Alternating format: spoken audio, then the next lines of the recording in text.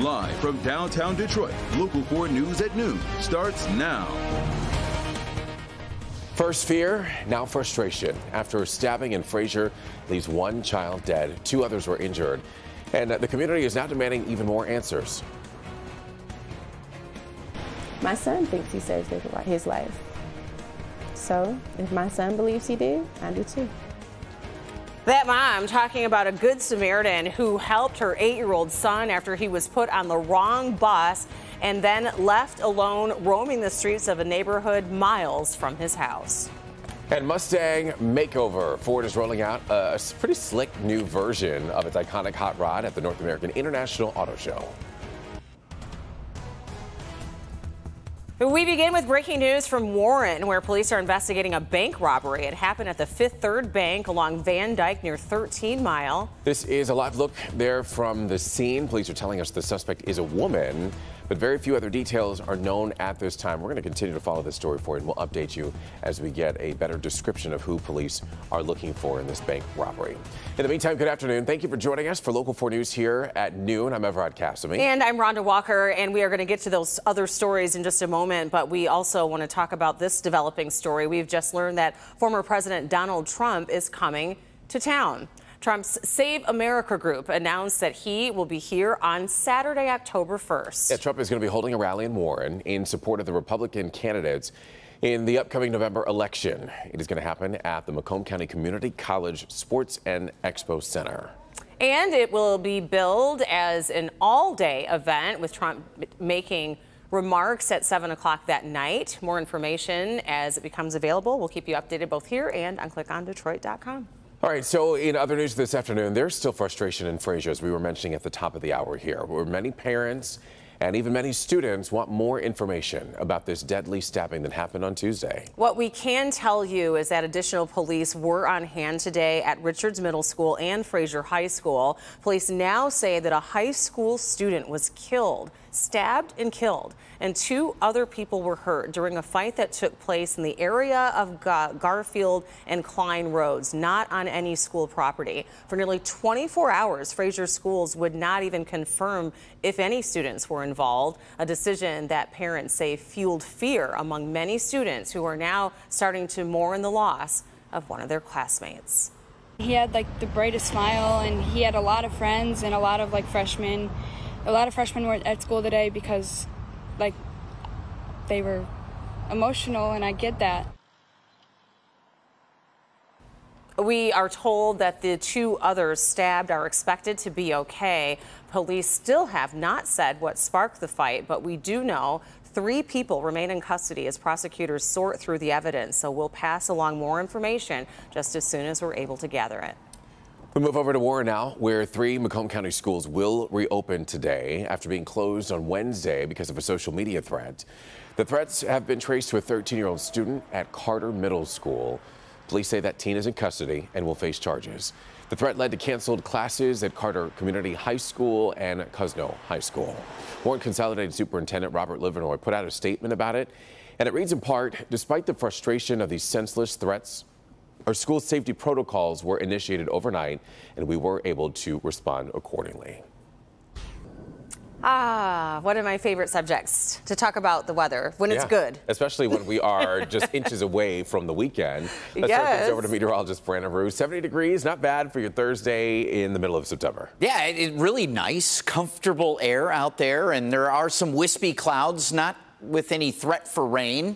You know, we could use a little bit of rain. We've got the drought monitor update coming up in a few, but it is mainly 60s out there, flirting with 70 everywhere. 69 Metro, 68 Howell, 68 Flint right now. The winds from the east, southeast, and so we are getting some moisture getting scooped out of Lake Erie, and we're seeing some of these wispy clouds over the area. Again, pretty harmless. This is clouds and radar, and all we're seeing are a little bit of wispy cloud cover, and we'll get into some decent sunshine. Middle upper 70s today, a little above average, and for the most part looking good, feeling good. We've got more summer-like stuff ahead. All right, Brandon, thank you. Let's talk about the auto show now, because The reveals are over for this year's auto show. By comparison, a very small group. But probably I'd say maybe no surprise considering the show is evolving. It's an indoor-outdoor experience, and a lot of the biggest stuff going on the cars is in the cars, like the technology aspect. Local 4 business editor Rod Maloney joins us now live this noon with a look at that. The suppliers are really getting a spotlight this time around. That's right. Now, if you look behind me here, we've got the ride and drive here with the truck territory over at the Dodge Ram site. And that's a lot of what we have out here. Bronco's got a booth like that. Jeep is also doing the ride and drive. But if you look to take a look behind me here, you've got Automobility. Now, this used to be kept downstairs because, you know, it's not the exciting stuff that you would expect to find in an auto show, but it's the important stuff because suppliers are equally important in this town as the original equipment manufacturers. So we went and talked to these guys today to find out what they're doing and why they're up here. No, the displays don't move or drive or jolt or try and grab your attention. But if you're looking to do business in the auto world, this is where you come. And we're finding there are a lot of new demands on old companies like, say, Eaton here. Eaton has long made gears, valves, and transmissions. They understand vehicle electrical systems as well, and that comes handy as the industry goes all electric, says Patrick LaRochelle. We're bringing all that expertise, all the knowledge into e-mobility. So the space is expanding, as you can see, and we're bringing all the technical expertise into what we think is the best fit for the vehicle application. And what they're selling is market expertise, but more than that, flexibility. We got to keep up with what the demand is, and the demand is really crazy right now. We got to go faster and faster and faster. Everybody's trying to catch up and be out there as quick as possible. At the other end of the aisle, we found these unusual displays, motorcycle airbags and airbags of all stripes. Turns out these are not just ideas, as Pontus Soderstrom explained. Particularly in markets like Asia, where you have millions of motorcycles in traffic, they're very vulnerable. There's many of them, and they tend to, drive into cars and other things. And their foot traffic's been great, which means being here is something he's embracing. I think it's a good venue for us, especially now with all the suppliers that are here as well. I think this is a new take that I kind of like. Now, Pontus also works for Autoliv. We showed the graphic there, but they're doing a lot of things that are dealing with possibilities. And in fact, they have video that shows that they're putting airbags in like the front of the driving section by the windshield wipers. So if there's a pedestrian accident and you hit that, there's an airbag for you. Lots of possibilities, lots of interesting things that they're all working on. And these guys, in many ways, drive Metro Detroit as much as the OEMs. Back to you. I mean, this is really fascinating stuff to see, Rod. I know there's a whole lot going on there at Huntington Place, indoors and just outside. We're going to be checking back in with you in a little bit, but what are you going to show us? Give us a little tease here. Okay. I'm not going to give too much away, other than to say, do you remember George Jetson? Oh, yeah. Oh, yeah, the cartoon? Of course. Yes, the cartoon, bro. What did he drive? It was a little bit before my time, but I do remember the cartoon. So why don't you enlighten us? He had a flying car. A flying car, okay. Is that our tease? So we'll take a look at that. Oh, okay. It just got real interesting, didn't it? Well, you had to think it's a matter of time. Yeah, it was only a matter of time. They would finally have flying cars. All right, so Rod. We're finally there. He made a promise, and we're going to hope that he delivers with this one. All right, Rod, we'll see you in a little bit.